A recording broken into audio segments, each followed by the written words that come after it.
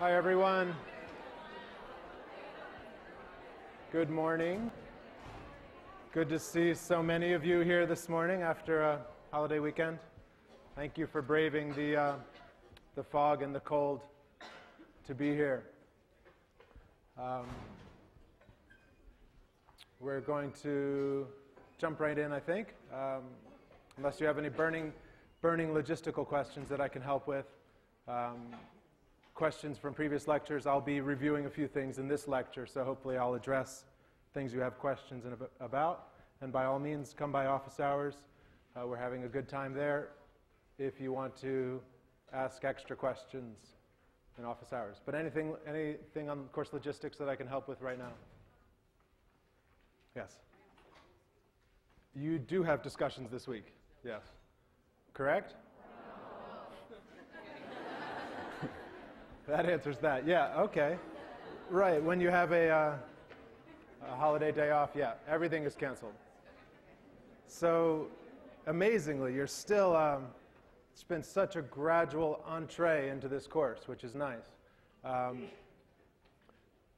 But starting next week, it's going to get really busy for you, okay? So I just want you to be prepared. I don't want you to be surprised by the pace once this class actually gets going. But no discussions this week, no labs this week.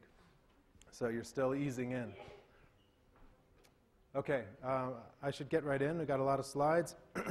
Cell phones off, including mine. My clicker today. Okay, so we're talking about interspecific relationships primarily today. Relationships between species. And this will be the foundation for us for our look at community ecology.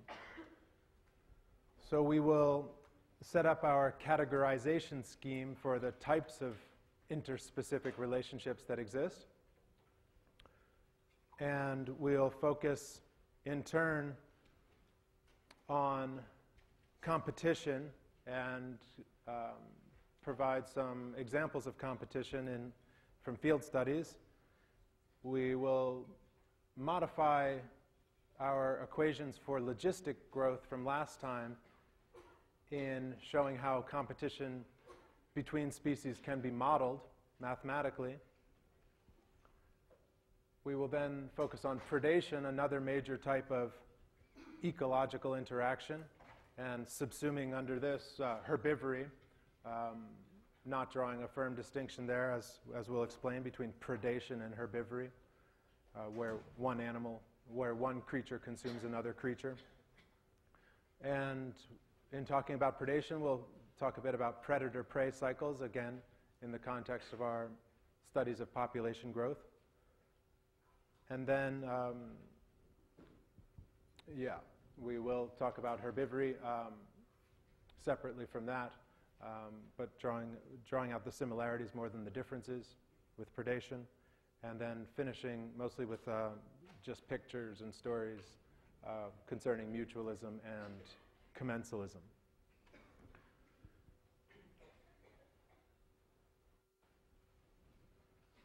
So before I review a couple of things from the last lecture, let's introduce the categories that we're going to be dealing with today. In our classification of interspecific interactions, you can classify such interactions in various ways, and none of them are perfect. None of them is perfect. We will focus on the effects of these interactions on the participants as a means for classifying the type of interaction. So we'll distinguish competition from predation and herbivory, from commensalism and mutualism. And as I just said, the categories are distinguished based on whether they have a negative, a positive, or a neutral effect on the participants. And we'll just use a plus and a minus and a zero if you want to indicate positive influence, negative influence, or no influence. And with regard to an influence on a species, what might I be referring to? A positive influence or a negative influence? Influencing what? about a species or a population or an organism. Number of individuals, if you're talking about the population, perhaps. Reproductive success, if you're talking about an individual, perhaps. Rate of growth, if you're talking about an individual, which should reflect the success of that individual and ultimately its reproductive output. Longevity, yeah. So you get the idea about these positive and negative effects. So we'll start with a focus on competition, in part because competition has been a major focus of ecological study since Darwin, with incredible debate and swings of the pendulum in terms of the recognition of its importance or its de-emphasis, its lack of importance in nature. Berkeley has been an institution that has focused a lot on the study of competition, and by all accounts, competition is real and occurs in nature. But you just realize that ecologists vary a lot in the degree to which they consider it as a major structuring factor in nature. It has a long history, the study of competition, going back to Darwin, yes. But it really took off with some of the work of Gauss in the 30s, in the 1930s in particular.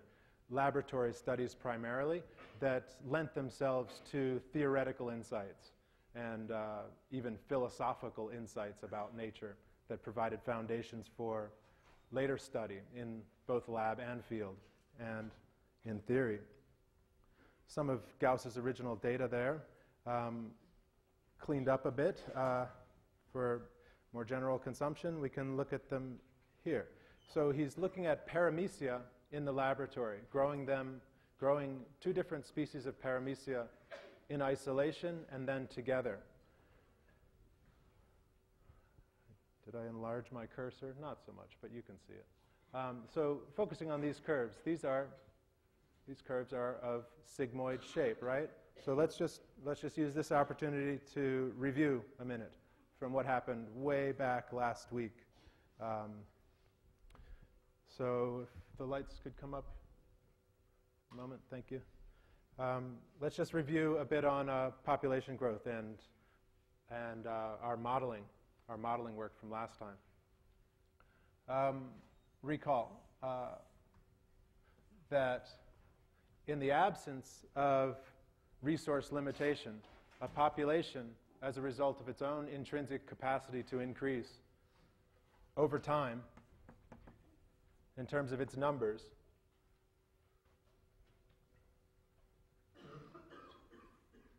will increase geometrically or exponentially, right? So we refer to this as geometric increase or exponential increase. And we modeled it, right? I don't know, it's in the shadows here. I'm not sure if you'll be able to see that. As dn dt equal to r, the intrinsic rate of increase or the per capita rate of growth, times n. And it steepens with time because n is becoming larger. And so you have a compounding of the growth rate, just like you would have a compounding of the interest in your bank account if you left an initial sum in there. The interest on your initial sum year after year will grow as a result of the growing base of money in the bank account. It's in the same way in a population. The growing population, the growing number of individuals will provide a larger base, and R times n as a result will increase more steeply with time. So that's most basically what we understand with geometric increase. And there are plenty of examples of that in the lab and in nature. But this cannot continue forever, of course. There are limits to growth. And these limits to growth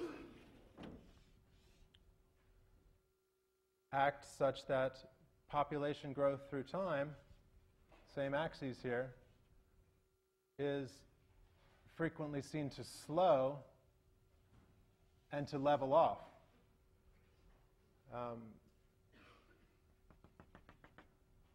Speaking ideally, things are often much noisier than this, more complicated than this, still modelable, but rarely so simple. And yet there are plenty of examples, particularly from lab settings, of this type of sigmoidal, right?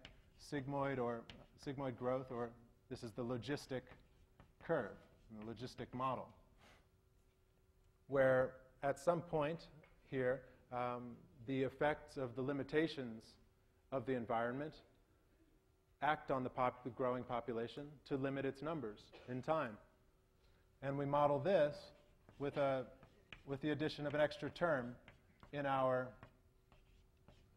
our exponential growth model, right? And that's just with reference to the carrying capacity, K, which we called K, which is with reference to the existing population under study. The carrying capacity is the total number of individuals of that population in that environment locally at that time that can be supported. It's always contextual, the carrying capacity. The carrying capacity for ants on the Berkeley campus is some theoretical number right now. But at a different season, that carrying capacity might change, and it will change. And 20 years from now, given changes in the environment with differences in other organisms that live here, differences in climate, the carrying capacity is likely to be different again. And the carrying capacity of ants here is different from the carrying capacity of ants on another university campus. In space, it differs. So the carrying capacity is always with reference to particular places and particular times. But we can model this type of sigmoidal growth well with this simple equation. And what you need to do, if you haven't already, is understand how the effect of this term, k minus n over k, produces this, this gradual approach to an asymptotic approach to the carrying capacity. And let me give you, if you haven't done that already, we had a couple of gee whiz moments in office hours that were nice, where people started to see just how that works. And it really is an aesthetically satisfying model. And so I really hope that you will arrive at that understanding. So I just would like to suggest one way to do that. So let's assume a fixed intrinsic rate of increase, per capita growth rate of 1 for simplicity.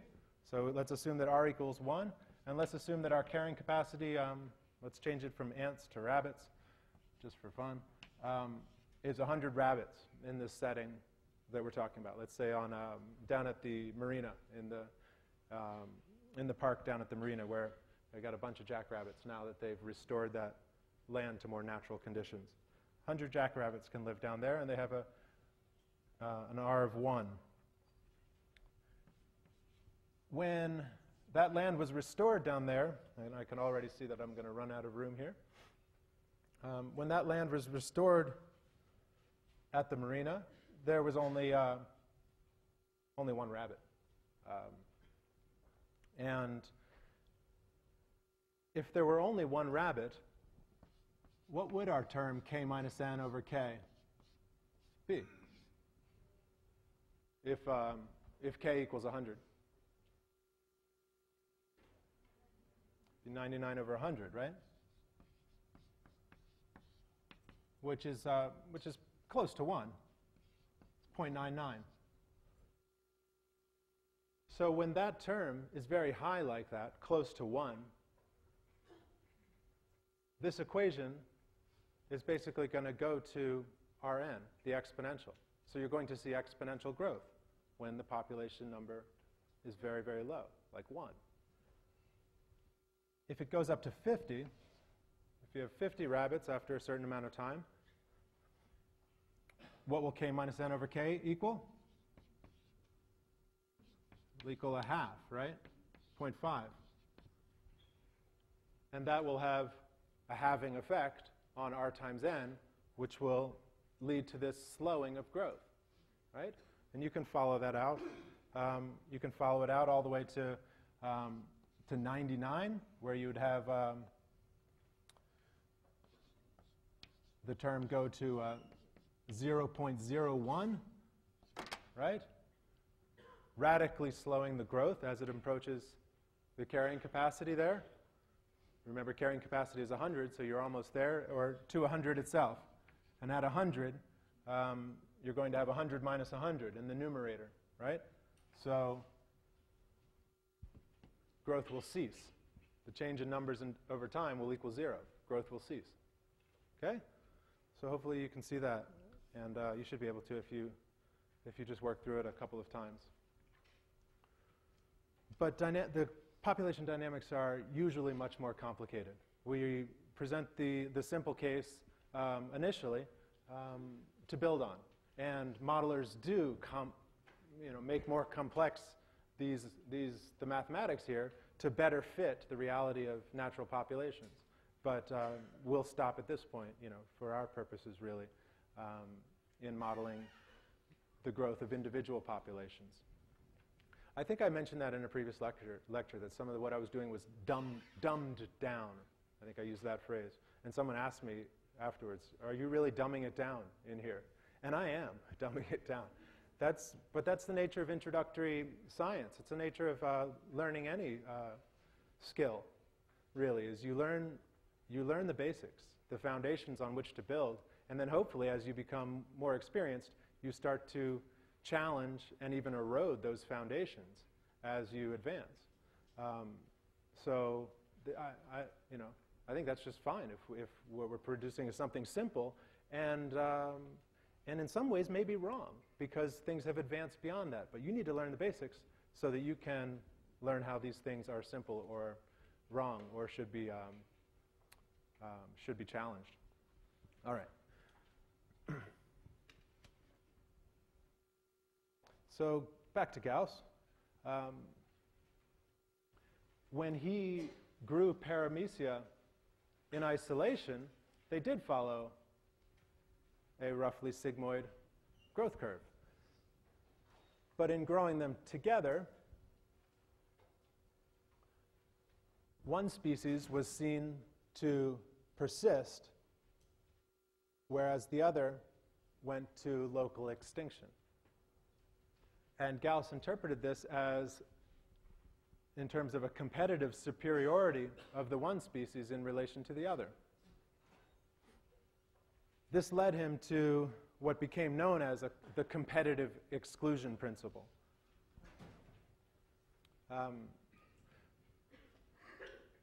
The importance of this only was drawn out over time.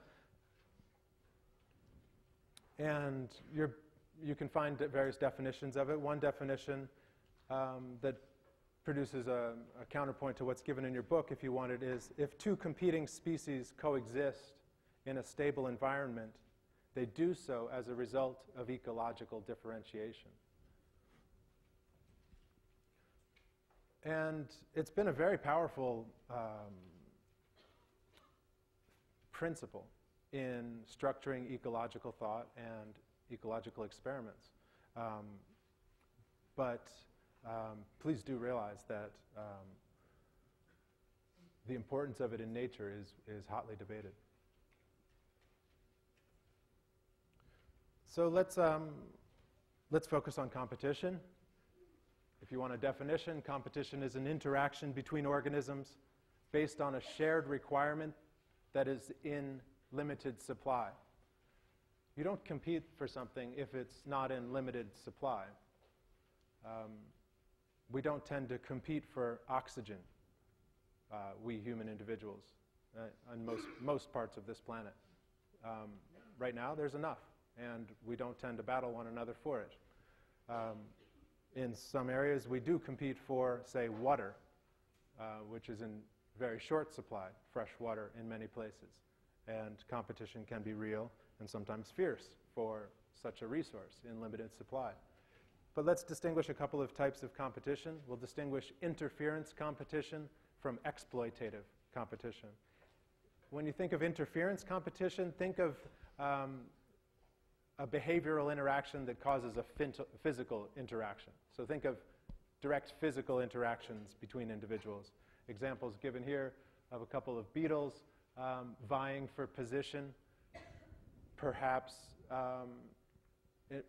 vying for position in relation to mating opportunities. Looking here at a lion and a hyena. If you thought cats and dogs didn't like each other, try lions and hyenas. They really don't like each other. And they will battle, sometimes to the end, in a competitive spirit, as a result, usually of competition for food. They eat similar things. There are differences that are very real, where lions focus somewhat more on the soft tissues of prey. The hyenas will also consume the hard tissues, the bones. So a hyena might scavenge what's left after after a pride of lions has made a kill. Hyenas are the consummate scavengers. They'll not just eat the bones and the hooves that remain, but they'll eat all the poo and everything else that all the previous consumers had left on the ground. So they'll just clear the area. So there are these differences that do exist, real ecological differences. But the competition is real enough that when they encounter each other, there's usually some kind of direct conflict. You can't get them too close to each other. They get uncomfortable and there's a conflict. Interference competition, or between two spiders. But what is competition for? Some resource in limited supply. It might be food. It might be mating opportunities. It might be a space in which to nest or dwell. It might be water. It might be nutrients. So we speak of it broadly, competition for resources. In exploitative competition, the participants may not encounter each other at all. That's what's meant to be implied by this diagram, where, in this case, two consumers, a caterpillar and a grasshopper, are both leaf consumers, say. They're both consuming leaves, but perhaps they don't ever really physically encounter each other. But they're consuming the same stuff. And so they're limiting the resource available to the other by their own activities. As a result, they're competing because they're reducing the resource pool that's available to the other participant, even though they're not necessarily physically encountering each other. Exploitative competition. As a result of the exploitation of a common resource, they compete. Here you have a tangle of roots in a bank of soil. What kind of competition might you see here? Interference or exploitative? I heard both, and I think you could see both among these plants. The roots might physically try to occupy space to the exclusion of other root systems, and then in seeking similar nutrients or water, they may reduce the available supply of resources to all the other participants. So you can have interference and exploitation in a setting like that. They're not mutually exclusive. This is a good point to introduce the concept of a niche. Hopefully I'll have some more time to look at the history of this concept a little bit, because it's very interesting, stretching back to the founder of our museum here in this building, the Museum of Vertebrate Zoology. Joseph Grinnell was one of the first people to formally define the niche. And later, ecologists such as Charles Elton and G. Evelyn Hutchinson built upon that. And hopefully I'll have some more time to talk about that when we talk about communities.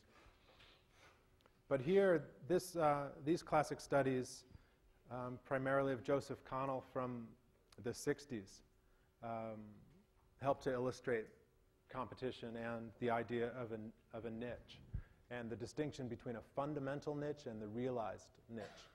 It's an example from your book. I'll draw a few examples of these good examples from your book. Your book tends to do very well in this section. So we have two types of barnacles.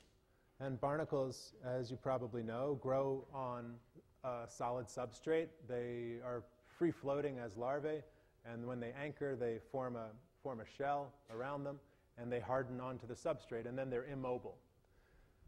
So in this area, in this region where the ocean pictured here rises all the way to a high tide level of this point and all the way down to a low tide level of this point, you have two species, two genera, in fact, of barnacle, Chthamalus and Balanus, growing in spatially distinct parts of the habitat, with Chthamalus growing all the way up to the high tide line and Balanus all the way down to the low tide line.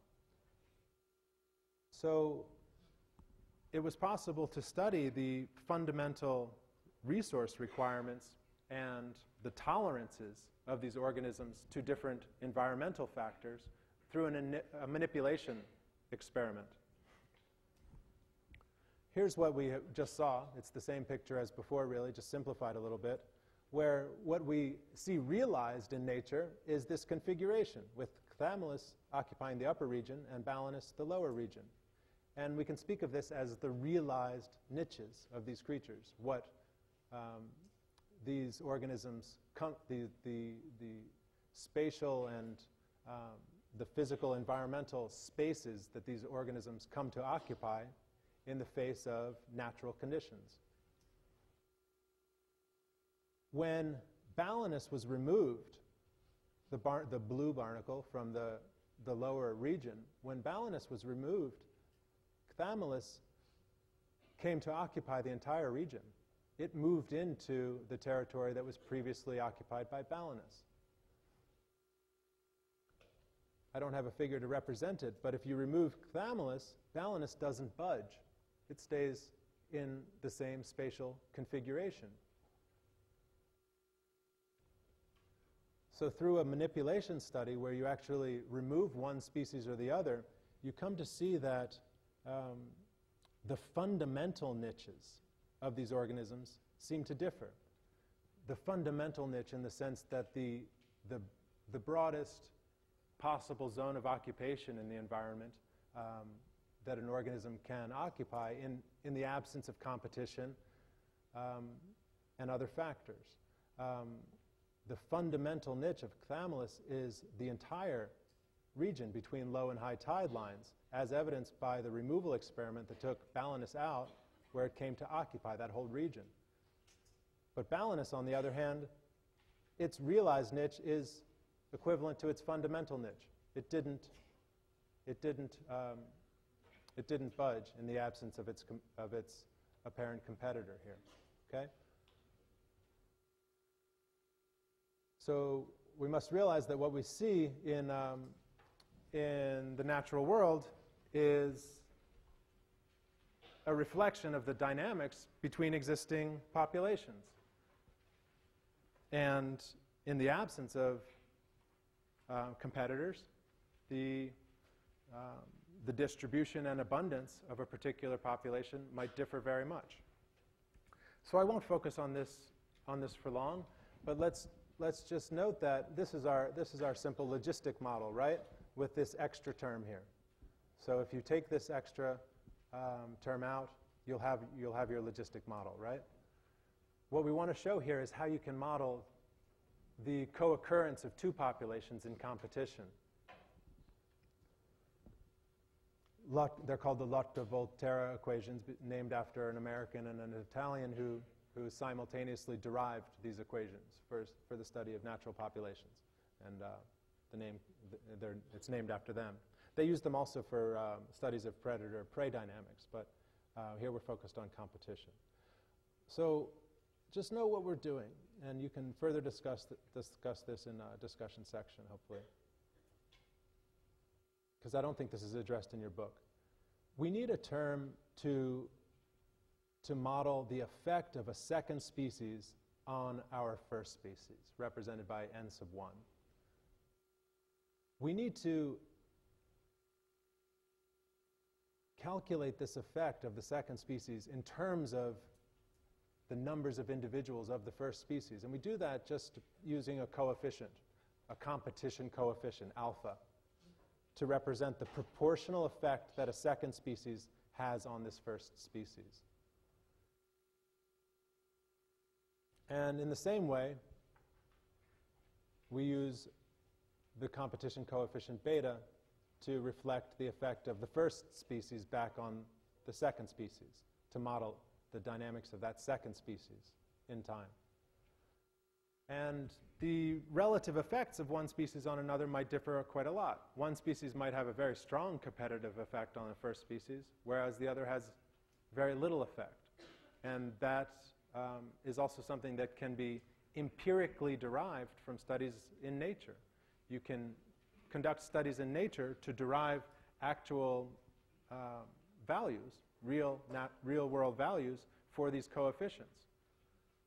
So if you know that one species has a very strong competitive effect on the other, you might model its competition coefficient as very high, as 0.9, say.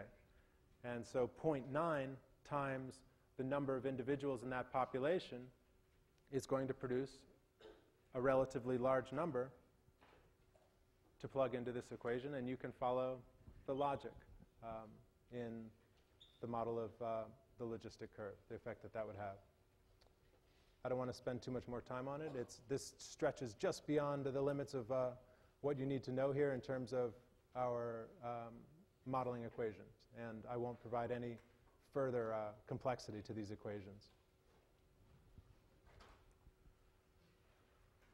So let's look at examples of interspecific relationships in nature that seem to highlight competition relationships.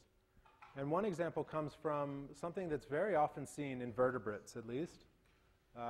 It's very often seen in the organisms that I'm most interested in birds and mammals, and as well as in lizards, snakes, and other vertebrates.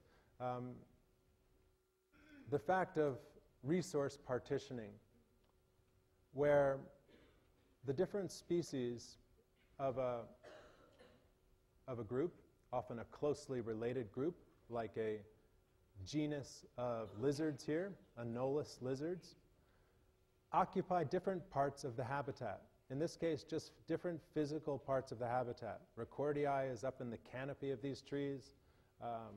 Disticus is apparently a denizen of fence posts. Cybotes and Etheridgii occupy lower portions of the vegetation. Christophii and Solitis are along the trunks of the trees and on the bark.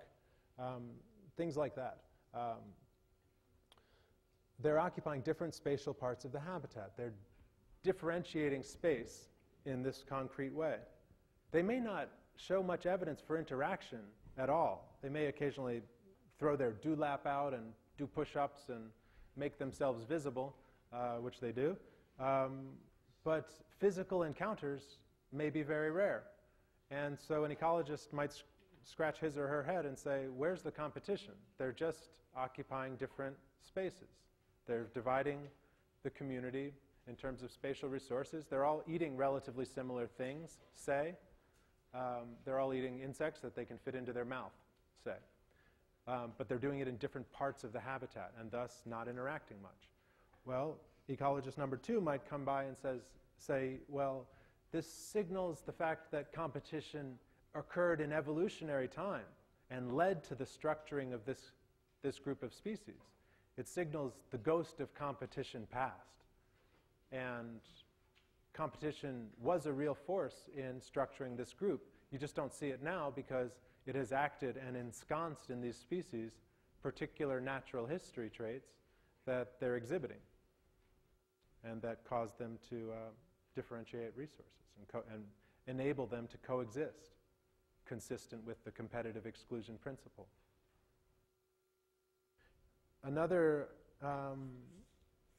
maybe more concrete source of evidence for competition and its influence on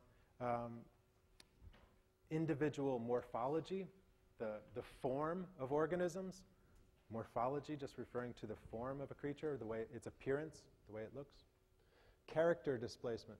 Some great examples of character displacement. There aren't too many out there, but there are some good ones for birds and some good ones for mammals that I know of. Here's a nice one from the group of finches, Darwin finches, Geospiza finches from the Galapagos Islands.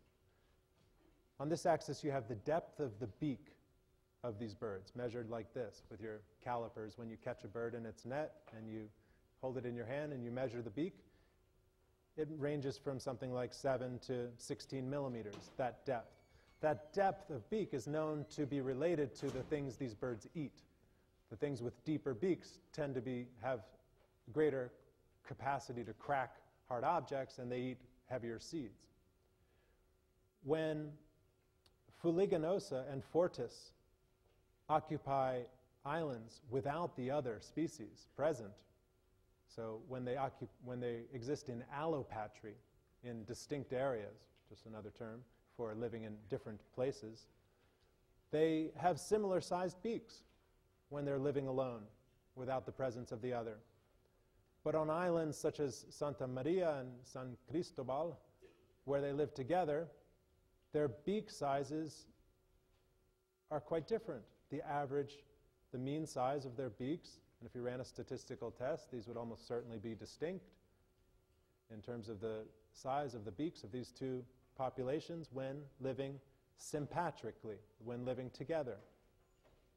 The assumption being when they live together, they need to differentiate their use of resources, and in doing so, natural selection has led to differentiation in morphology, in beak morphology, in the form of their bills, related to their different diets. I've introduced a few terms here which you'll use again and again in the evolution section.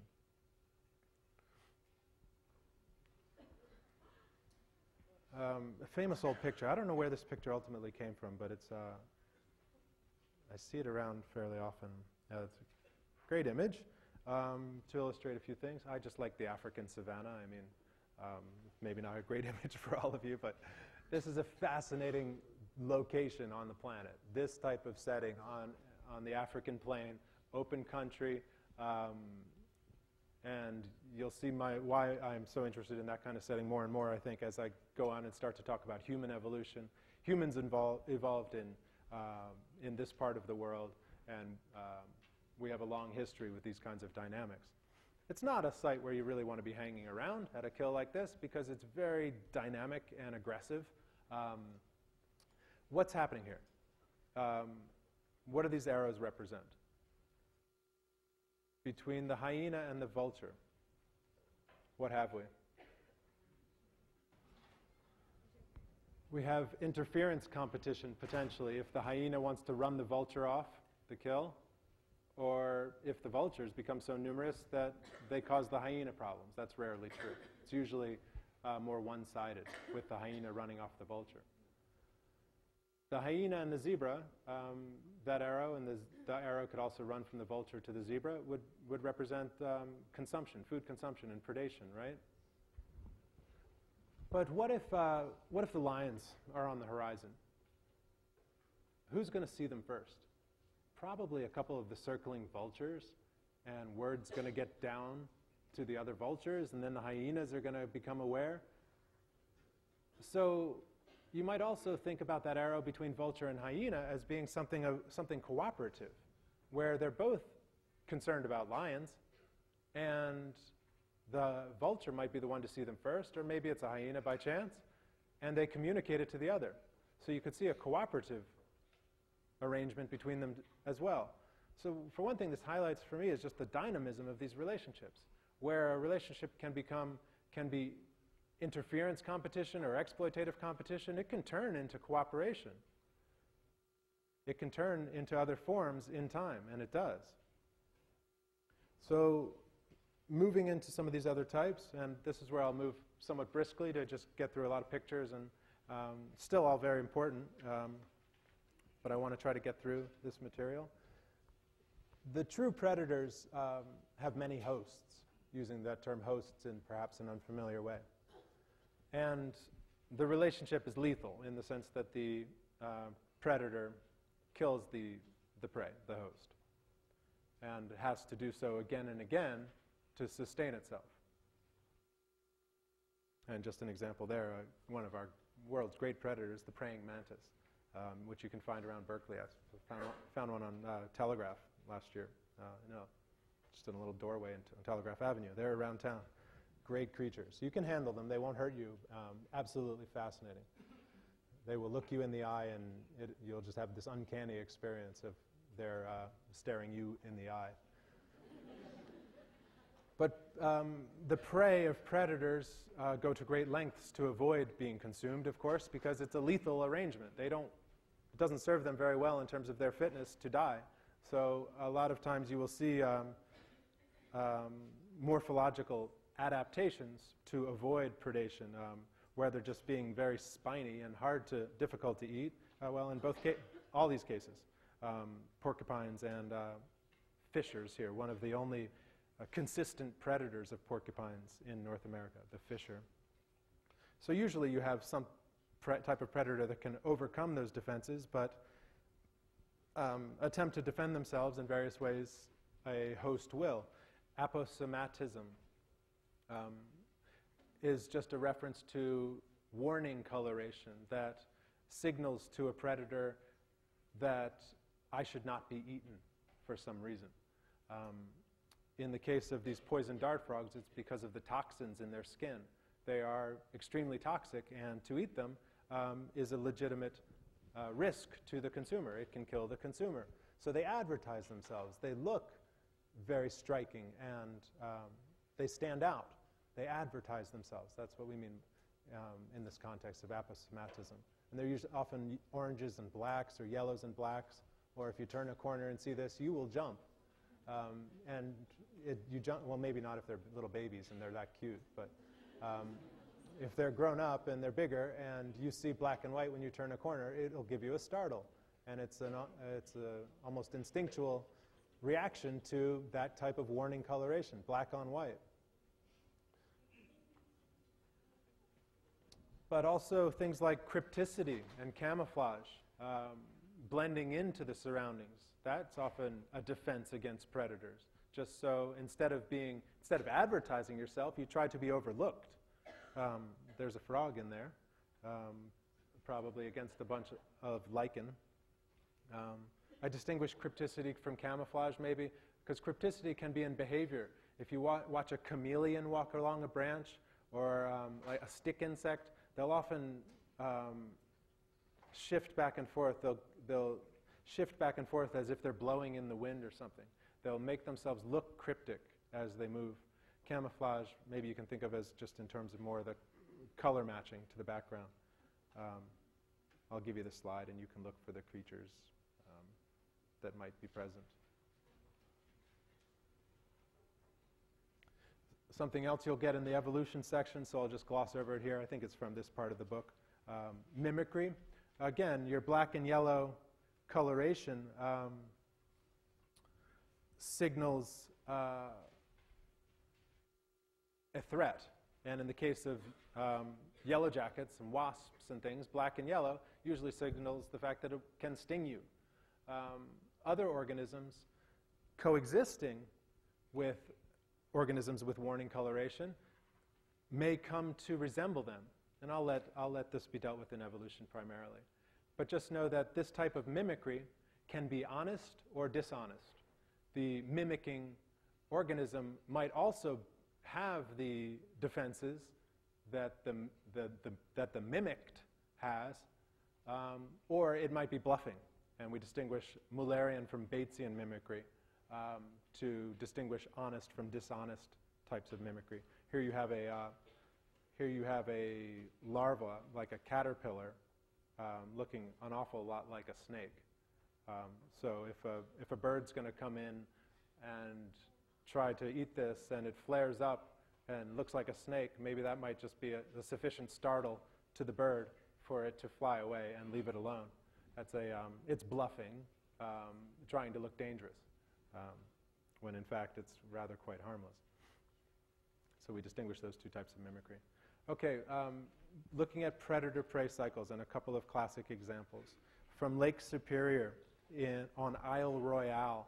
Lake Superior froze over hard early in the 1900s, and moose walked across the frozen ice and came to occupy that island for the first time. And it turned out to be a bountiful island, and population numbers increased quite a lot. There was a lot to eat. Moose liked to wade through the water and eat aquatic vegetation, and they were quite happy there. Until the lake froze again, and the wolves arrived. And they crossed the ice, and they joined the moose on Isle Royale, and setting up a fascinating study for ecologists to study predator-prey dynamics, because wolf hunt in packs and eat moose. And there's a lot of food there, and one moose kill can sustain a few wolves for a little while.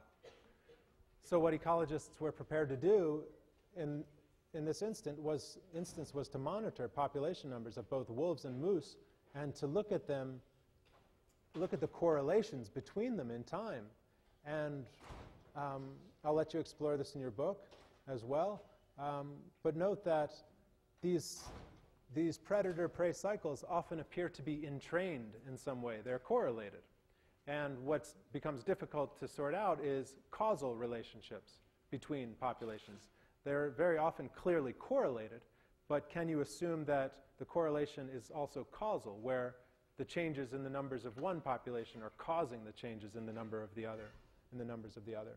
In this case, when moose were seen to increase here, the wolves were seen to undergo a parallel, but just slightly staggered in time, increase also to a high point of many, many wolves on the one island in around 1980.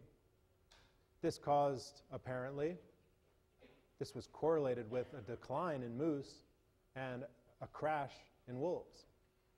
And you can follow the cycles from there and read about it and think about correlation and causation. Another famous example, sorry for all the mammals eating other mammals, but these are the things I like a lot. Here you have a very large cat called a lynx and a fairly big rabbit called a snowshoe hare. And the lynx depends quite a lot on these big hares. These are the hares that change their pelage over the course of the season, so they'll be more camouflaged in summer and also in winter. But that doesn't keep them, of course, from being consumed by the lynx. Oh no, yeah, no, it got away, I promise. At the ecological level here, these numbers were tracked all the way back in time as a result of the very careful accounting that hunters did in identifying the number of pelts that they obtained through the trapping and hunting seasons. They had to report these numbers to the local authorities, and apparently they did so with some faithfulness. And so ecologists could go back and mine those old records to look at the numbers of individuals in these populations over time. And there appear to be this fantastic entrainment of numbers of the two populations in time. And yet the correlation exists, but the causal relationships are very subtle, and some people even speculate that they're related more to solar activity than directly to dynamics on the ground. As a result of changes in solar activity, you could have changes in vegetation that propagate through the herbivore and that influence the predator. I've still got you for 2 more minutes, you guys, so just settle down for a little bit longer. So, yeah, you can read further about that in your book as you like. Herbivory is really, can be considered in terms of its effects as very similar to predation, because it benefits one participant and harms the other. And herbivory can be anything from grazing buffalo or dugongs and manatees underwater, or caterpillars and leaves. It's the consumption of plants or algae by a consuming organism. You'll get a lot more into this in the botany section. And plants have fantastic defenses against being eaten. And you'll hear much more about that. Just know for my purposes some of the diversity of types of herbivory. Nectar consumption, or the eating of fruit by fruit bats, or the use of gums and saps are all types of plant consumption and herbivory. Mutualisms we can save and talk about next time. Thanks, everybody.